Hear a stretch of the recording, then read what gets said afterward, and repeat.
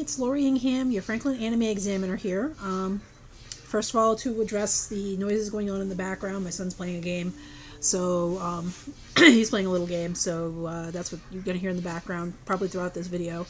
The second thing is that if you've ever seen any of my other, the other brief vlogs that I've done, you might notice already that I've lost a little bit of weight. Actually, I've lost about 40 pounds.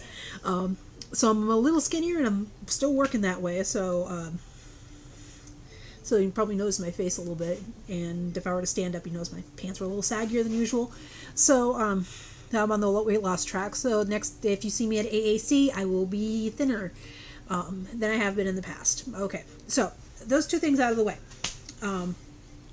First, I actually want to focus on a, well, this time around I decided to do some recaps, and on the examiner.com, if you go to my examiner.com site, you notice I've been doing two recaps of two shows the past couple weeks on two series that have been being released. One of them is on the show Brothers Conflict, which is what I'm going to talk about mostly about today, and the other one is on Danganronpa, the animation, which is based on a video game of the same name. My focus today is going to be on Brothers Conflict and other harem-type animes. Now, when I decided to review Brothers Conflict, I thought maybe we might get a decent harem anime, similar, maybe possibly along the same veins as other ones, because the premise of it seemed kind of a little silly to me anyway. Because it's not, the premise seemed to, well, if you're not familiar with it, Brothers Conflict is about this girl named Emma, and she has this pet squirrel named Julie that she can talk to, and her father's getting remarried. Her father's gotten remarried to a woman who has 13 sons. And of course, when her father and her new stepmother go off on their honeymoon, and she wants to give them their alone time, she goes and lives with the 13 brothers, 13 new brothers. And of course, like any anime, like any harem anime, I should say, the 13 brothers are all handsome boys. Probably the exception only being the youngest character, who's 10, but is obviously that's absolutely in love with his older sister, calling her Oni-chan all the time. And then you have the other brothers, of which most of them are older. Probably the only exceptions are one brother who's actually in her grade and actually had a crush on her before their parents got married. Another younger brother who is other than the youngest, whose name is Wataru, and then another younger brother who's actually who's like a idol, who's a singing idol, and but the other brothers around between 18 to 30 something, and so most of these brothers are a lot older than she is, and she's about 16. Now, when I started to watch Brothers Conflict, I thought the premise would be silly enough that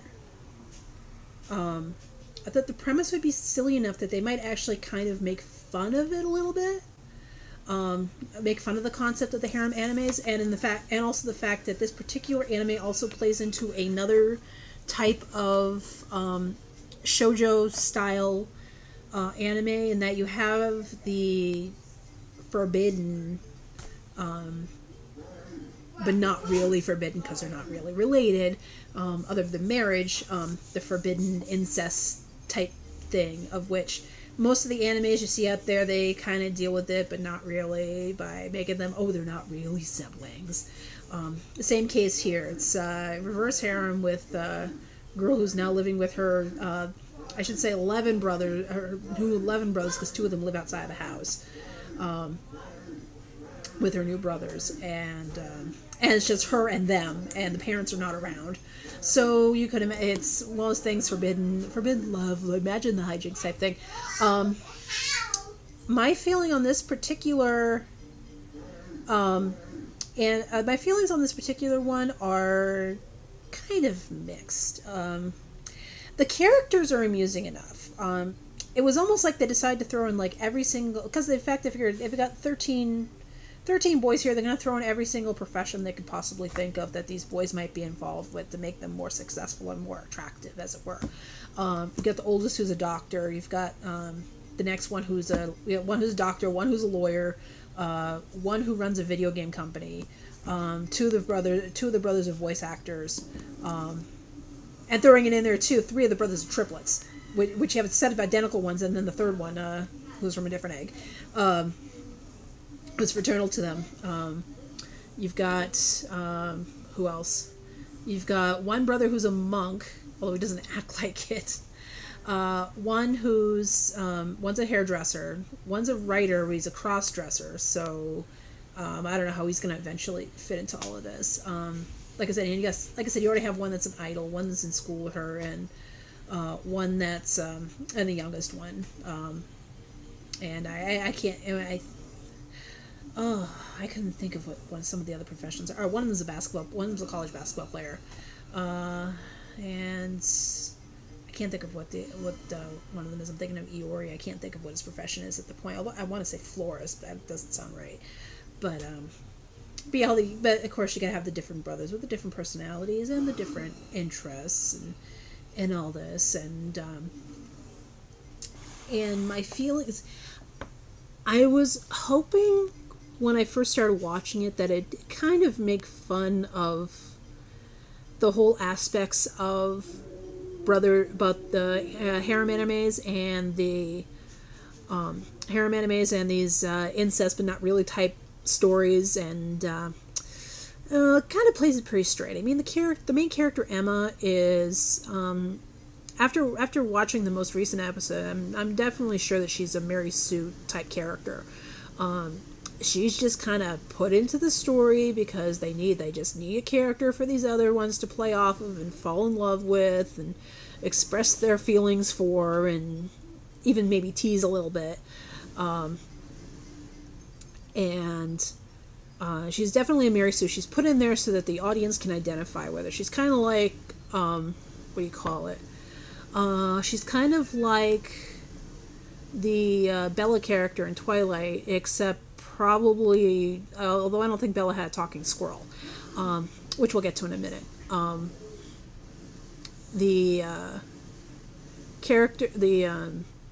She has like it seems like she has like no personality of her own. Her defining trait is that she was an only child. Her father was always gone because he was an adventurer, and because of that, she was always by herself. So when he got married, she was actually happy about it because now she was going to have a family. And turns out the whole familia thing is going to be a little complicated. But she really has no real personality of her own, really. No real traits that really kind of stand out, which is kind of common in these harem animes, and that they kind of, I feel like in these animes it kind of create a main character for all the other characters to fall in love with. They create them as a blank slate, so that you as the audience can identify, can put yourself in their place. That was why Bella in Twilight, she was written with no personality traits of her own, with no description of her own, so that the reader can insert themselves into the story. And that's how I feel about most harem animes. That they mostly do that. Probably the few exceptions I can think of are Iori Aoshi, which eventually becomes a harem anime, but the lead character, right from the beginning, he only has that one love. He only has the one love throughout the entire thing, and all the other girls fall in love with him. But he's committed to one love. He just can't tell it. He's only committed to the one girl. He just can't tell anybody.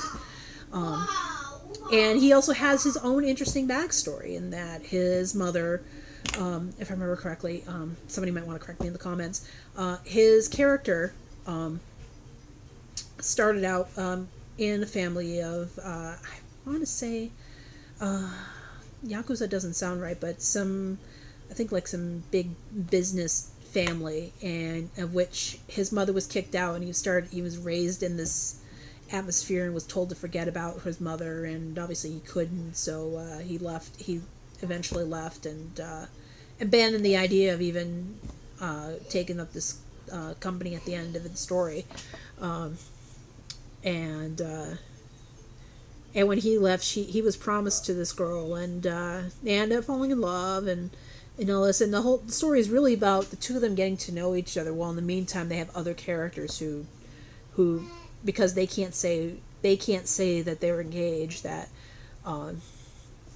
fall in love with them also. And that's Iori Aoshi is good in that sense, because it's a harem anime, but the lead character has a personality. He has an interesting backstory. He has his own interests and faults. He's his own person. And because of the fact that he happens to be a nice guy is the reason why all these girls end up falling in love with him. And you can see why he's a nice guy. Another one I could think of is Ouran High School Host Club. Some people are like, she doesn't really, the lead character there, Haruhi, doesn't really have a personality, but she does. Her thing is that she is the fact that she's very gender neutral in her attitude. Because right from the beginning she states that she doesn't care how people see her. If people see her as a guy or people see her as a girl, she doesn't care either way. So a lot of the jokes in the show kind of revolve around the fact that the lead, Tamaki, the leader of the host club, wants to see her in dresses all the time, even though part of the plot is that she can't be in dresses all the time because she has to be part of the host club. So that ends up being part of this reverse harem anime, and you discover why she's like that. It's because her father is a cross-dresser, so she doesn't see gender as being anything either way. So that's where you get that. But as far as Brothers Conflict, it kind of plays. I mean, I'm still going to recap it. I'm still going to watch it. I'm in the hopes that something a little more interesting happens. Probably my favorite character is not even one of the brothers at all. It's the character of the squirrel Julie, who is Emma's pet, and she is the only one who can talk to it. She's the only one that understands what he's saying. Everybody else hears the chatter of a squirrel. She's the only one that actually can hear him talk. And then you discover in, I want to say, episode 3, that Lewis can also, one of her other brothers, Lewis, can also hear him talk. Can also understand him, and makes a promise to Julie that he'll protect her from the other brothers. So that is... Julie is probably one of the funnier characters in the show. Is probably one of the best characters in the show because of his... because he's just funny. He's always attacking the brothers when they get too close to her. Like in the current episode, the brother Yukio is trying to teach what do you call it? They're trying to teach Emma how to cut meat, and to help her guide her, he gets behind her, like in the typical romantic, get behind her and show her how to do it and touch her and all kind of thing, touch her hands. And they get caught by the cross-dressing brother, of which he accuses Yukio of wanting to get close to her and all that. And he's like, no, I'm not trying to do that and all that. And all of a sudden, Julie just comes out of nowhere and attacks his face and starts attacking him. And because he's very protective. I just thought that was funny. But with Brothers Conflict, I'm hoping that it ends up more than that right now in the first 4 episodes. Not really. It's typical typical harem anime, typical of the forbidden romance type anime, but not really forbidden romance. And I may give a video response on my thoughts on Danganronpa, although that'll stay for another one. But that's my thoughts. Okay. See you on the flip side. Oh, I will see you at another thing. Before I forget, I will be at AAC this year. I'm going to be there Saturday and Sunday. I may be doing a panel. I don't know yet. So I will. So if you see me, say hi. I don't know if I'm going to be cosplaying yet. I will. I'm going to see how long my hair gets, because I may end up going as Tsukimi from Princess Jellyfish again. So I'm going to see how long my hair gets, and I will see you then.